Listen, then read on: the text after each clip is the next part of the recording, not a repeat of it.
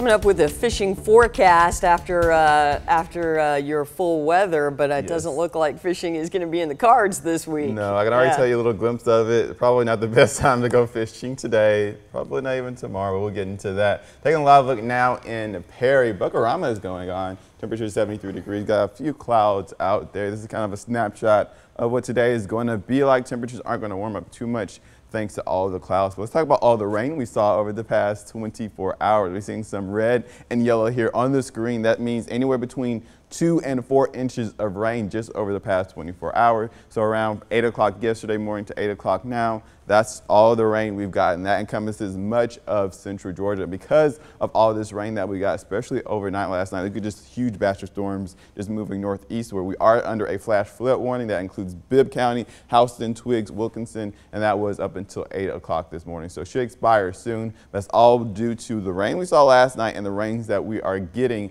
headed towards that area, because once that rain, kind of settles into the soil like overnight last night, the new rain that we are going to get doesn't have any room to really get up in there. So it'll all just kind of float on the top, which could be potentially dangerous out there. But here's the big picture of everything that's going on. We got high pressure to our north, and we have this stationary front that's kind of been lagging over us, kind of north-south, and just really what's been generating all that cloud cover and all the storms we've been seeing really over the past few days. And that's going to continue over the next, as we enter the work week as well. Now, some of these models aren't really agreeing with each other, unfortunately, but they all agree that today and especially tomorrow are going to be some pretty rainy days. As we head into the early morning hours, we have some isolated storms still popping up. It looks like they're not going to be strong, but still some light rain expected this morning. As we move into 2 o'clock, got a few dots, so we are going to see some breaks in the rain today, thankfully. Hopefully give us a chance to see those temperatures slowly rise up, but we're still seeing some isolated storms moving in even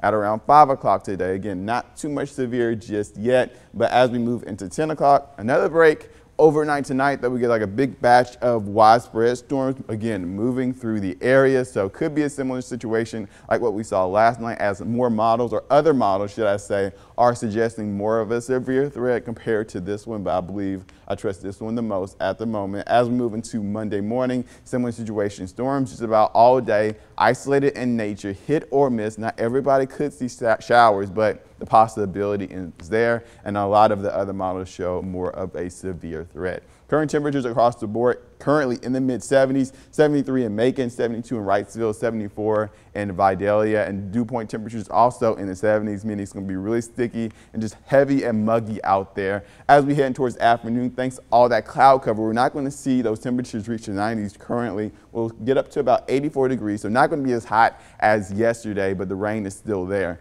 Today we'll get up to 88 degrees, lingering showers. The average high for this time of year, or at least for today, is 92 degrees. So we're going to continue to be below average like we have been over the past couple of days. Tonight we're dropping to 72 overall, a warm night ahead. Now, we had a potential tropical cyclone 4 that I was kind of watching yesterday. It's now made landfall before it turned into a tropical storm. So not too much of a threat to Texas and Mexico, but they're kind of eyeing it out, watching it. Not too much of a problem, especially for central Georgia anyways. But we are also watching a tropical wave that's going to head off the western coast of Africa. 20% chance of development over the next 5 days, and that could be our next named storm. Here's our 7-day forecast. Temperature highs in the mid-80s as we enter the work week with high rain chances this week. But first, let's look at Suzanne's fishing forecast. So like I said before, high rain chances just about all week this week, unfortunately, as we start the work week. So I don't recommend any fishing. What about you, Suzanne? Well, you got tomorrow from 9 to 11. I might try and hit that hole right there and see what,